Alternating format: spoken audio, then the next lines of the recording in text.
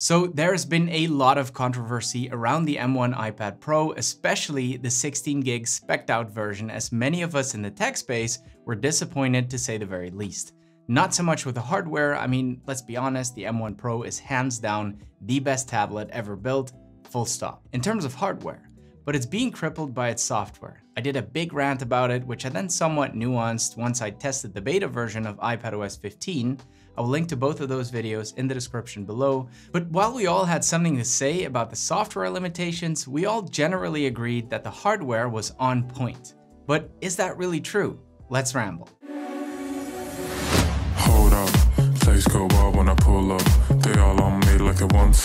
Hey, what's up guys? It's great to see you all again. And if you're new here, I'm Patrick, and this is why I ramble about tech and other stuff. So, like I said in the introduction, the hardware on the new iPad, especially the high-end model, is insane.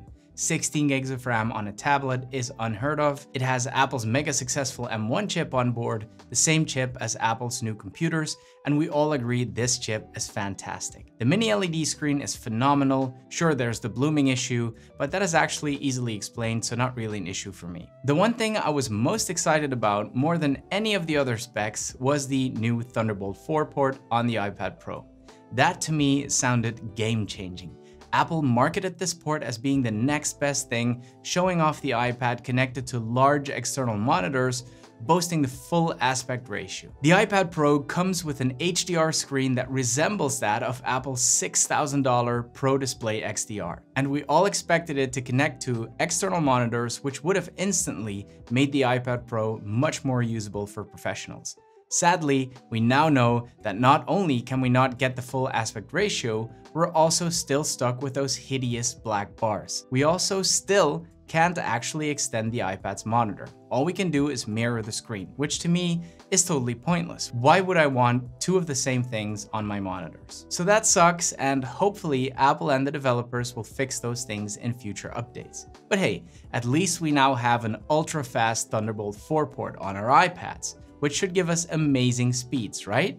LumaFusion, which is currently the closest thing to Final Cut Pro on the iPad, had announced the ability to edit videos straight off SSD drives, so to have those lightning-fast Thunderbolt speeds would be amazing.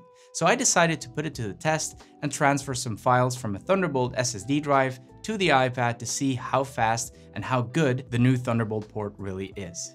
To do this, I'm using the LaCie Rugged SSD, which is a top-of-the-line Thunderbolt drive. I did a whole video on it, testing it extensively against other top drives like the Samsung X5, and it comes out on top. It's expensive, but it's a very reliable, ultra-fast drive, so at least we'll know that the drive we're using today will not form the bottleneck.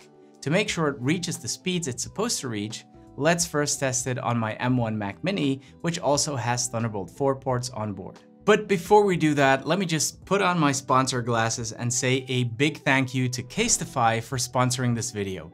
If you use an iPad Pro, chances are you'll also be using an iPhone, and those things ain't cheap. And the first thing I do when I get an iPhone is slap on a case. Obviously, you didn't spend all that money on a phone just to make it look hideous, so you're going to be looking for a good-looking case that also offers premium protection, and Casetify definitely knows how to create just that. If you've been to this channel before, you know I like my leather accessories, so I'm really digging the new Luxe Leather iPhone case lineup Casetify developed. Not only do they look and feel amazing, they're made out of cruelty-free, sustainable, and biodegradable leather that is made out of 90% recycled materials and shipped in 100% recyclable packaging. They offer solid protection all around and have this fiber suede lining on the inside so you don't scratch up your phone. The cases also have an antimicrobial coating called Defensify, which keeps your phone germ-free, and we all know how important that is right now. The coolest thing though is that you can fully customize your leather case on the Casetify website. You can choose different layouts and fonts so you can give your own unique touch to it. Go to casetify.com/PatrickRambles today to get 15% off your new leather case. Right, so let's get to these speed tests. First, I'll test the drive on the Mac so we know what speeds it will reach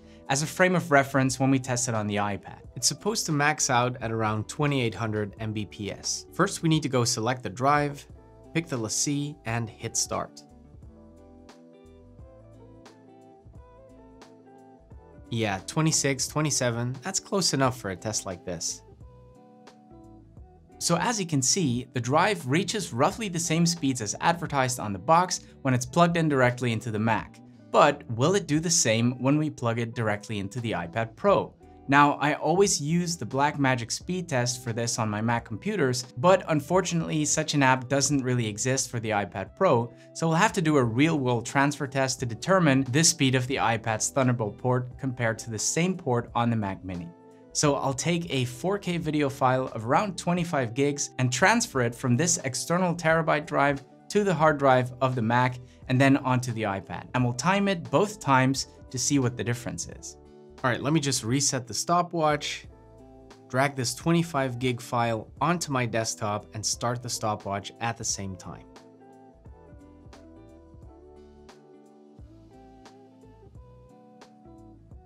And done. Nice and fast. That's about 2500 Mbps, so pretty much as advertised. Now let me just grab my iPad, stick the cable of the LaCie into the iPad,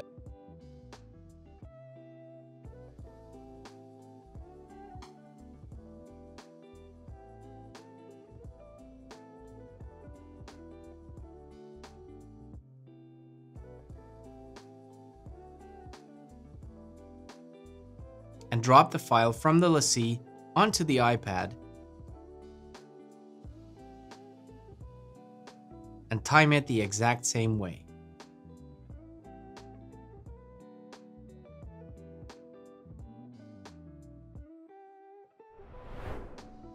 Wow, it is taking its time.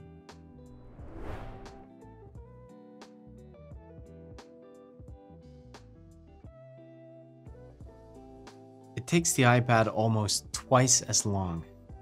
So while the speeds are still impressive for a tablet, the Thunderbolt port on the iPad certainly does not do the drive justice, and it seems to be about half as fast as the same ports on the M1 Mac Mini.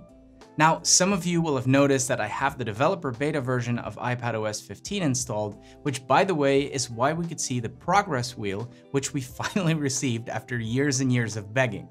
Anyway, some people said, yeah, well, the Thunderbolt port on the iPad is slow because iPadOS needs to be updated first. Well, I have updated it and it still doesn't deliver anywhere near top speeds. Now, of course, we do need to bear in mind that this is only a developer beta 1 version, and beta versions of software tend to be buggy, especially the very first version. So to be totally fair, we'll have to run these tests again once iPadOS 15 officially launches, but as it stands, the Thunderbolt port on the iPad does not live up to its name. I do hope Apple will fix this and work towards making this an actual usable Thunderbolt 4 port. Guys, if you enjoyed the video, please give it one of these. It really does help the channel. Subscribe for more content. Thank you so much for watching, and see you in the next one.